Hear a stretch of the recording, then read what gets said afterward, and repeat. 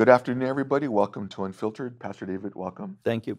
You know, Pastor, in Mark chapter 5, we read of a demoniac that tells us in verses 1 through 6 a life without Jesus. And eventually he has an encounter with Christ, and Christ delivers him from all these demons. And what made the people afraid later is, we know the story, is that when they seen the one who had been demon possessed, he was sitting in his right mind, fully clothed, sitting at the feet of Jesus. And he wanted to go with Jesus to travel with him. And I like what it says here. Jesus did not permit him, but said to him, "Go home to your friends and tell them what great things the Lord has done for you and how he has compassion on you." Why then, with Jesus doing such amazing things in the people of the church, the life of those in the church, why is it so hard to stand up? And why has the church become weak in some areas when we really understand what Jesus has done for us? I don't know if people really understand what Jesus has done. I think the simple answer to that is there's a shallowness that is associated with many people's professed faith in Christ. It's just an honest statement.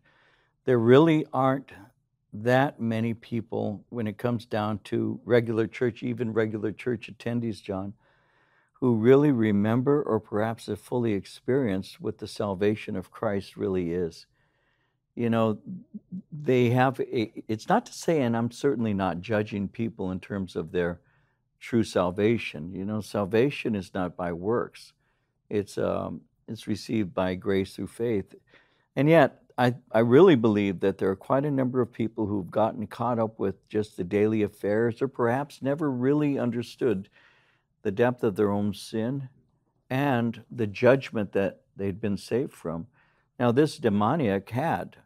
He knew what it was like to be in constant pain, and he is cutting himself with stones, and he was violent, and nobody could control him. This is a man who understood the pain of demonic possession and the evil that he had within him through the demons and all. And so I just think that people just fail to understand the amazing grace of God, and sometimes, unfortunately, take it for granted.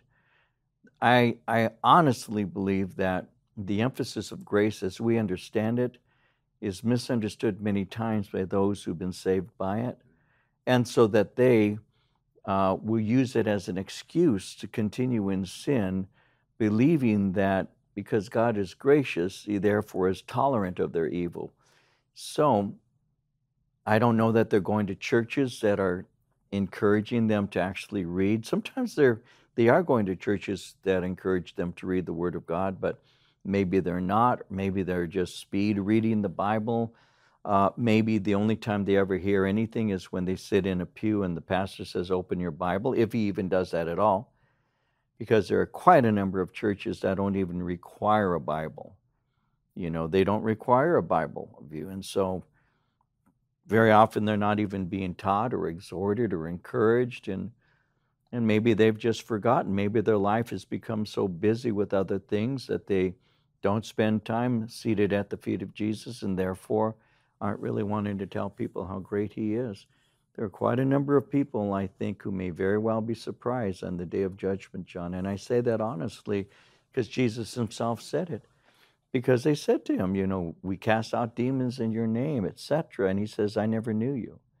There will be quite a number of people who will be, and Jesus illustrated it. We didn't. It was he in Matthew 7 who made that statement. There are going to be many who had a false profession and a false understanding. And one last thing, we'll be going on Sunday, going through this passage where the apostles had been forbidden to speak in the name of Jesus, but they continued doing so. They were arrested once again. They're taken before the council, and this time they're beaten. And again, "Don't be speaking in this man's name." And what is their response? Their response is that they rejoiced that they were found worthy to suffer for Jesus Christ. That is very convicting to me. Would I be rejoicing that I was found worthy to suffer for Jesus Christ?